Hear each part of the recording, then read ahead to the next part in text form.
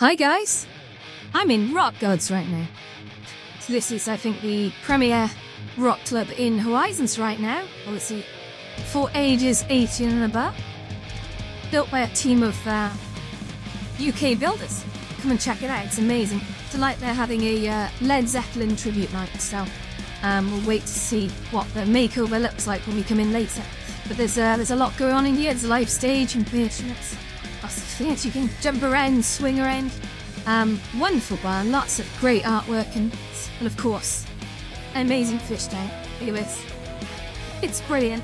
But we're not here to talk about that today, guys. What we are here to talk about is a very exciting new feature. So, no one seems to have picked up on this yet, so this might be the first time you're hearing it. But if you start a party call, you can actually see through people's eyes, which is incredible. It's very strange. The way you do it is you start a party call with some of your friends, and then if you want to share what you see with your friends, you basically click the share button down the bottom right. If you want to see what someone else is seeing, you get them to do that, and then you can tick on it and hit the watch button.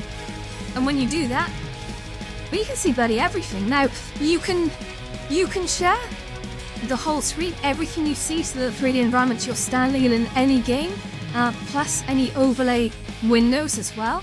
You can share all that, so be careful what you share. Also, you can share pass-through. Now, again, watch out, because if you've got a messy living room and you accidentally double tap your headset, then people are going to see it all. So make sure you don't do that, because that's not what you intend. But yeah, no, you can even share individual windows. So say you've got a YouTube browser window will open, you can just sort of share that with people. Now there is one caveat with this, unfortunately. It doesn't share sound at the moment, so it's not like you can share an actual YouTube video with the sound playing. But that is great, you know. I mean, we've got some clips of Tom Wynn, for example, exploring bunkies, and then we've got people just standing around in sort of Horizon Central, which is amazing. But yeah, it's a really cool feature. It's very fluid, and of course you can sort of drag those windows and sort of position them wherever you want, right? So you can carry on your day and see what someone else is seeing. So as they jump around between different applications, I think that's really wonderful. What a great addition to the operating system on the Quest headset. So yeah, go play.